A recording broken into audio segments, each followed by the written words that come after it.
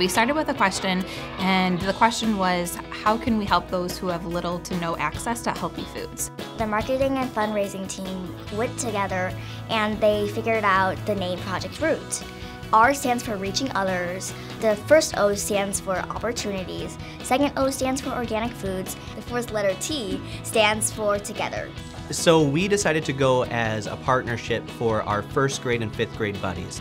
I learned so many things through math, science, social studies, writing, reading, all the subjects. So many people are hungry, and actually 48.8 million people are in hunger.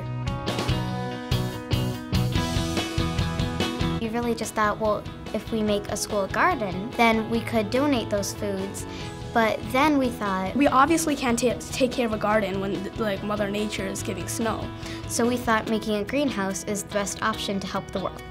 The food, well, once they're ready and ripe, we'll give it to charities. Such as food drives, Forgotten Harvest, UNICEF. We still have the question of how do we raise money. We need experts to help us. So that's why we call them Master Gardeners. So we thought if we kind of lock arms together with other businesses that are garden businesses, then that would kind of help us make the best greenhouse for all the kids to learn. We feel glorious, glorious, we can make a difference. We can make a difference. No matter how young or how old you are, you can still make an impact to the world.